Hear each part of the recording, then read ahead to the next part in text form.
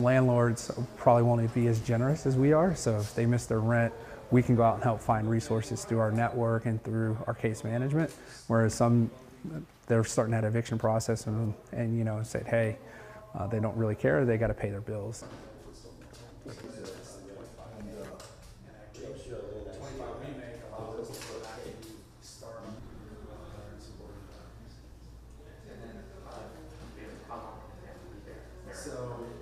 Housing is very important, but without the wraparound services, it's not enough for veterans to fully be back into the workforce and into civilian life. Other programs that I think I've been discussing, I think is over in Michigan, where they can use a cash voucher towards. Yeah, that's awesome. Yeah, so we're hopping on a call with them. She had a donor at the end of the year.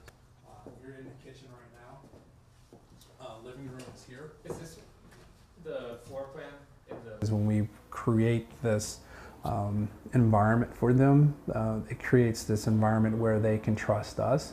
And so if they were to leave, they can pick up the phone and call us back and say, hey, I lost my house, or hey, I lost my job. There's no judgment in that. Fully furnished, so the person that's coming in, all they really have to do is walk in with their clothes. And this is open for families. So this one right here is actually a Fulton County employee, veteran.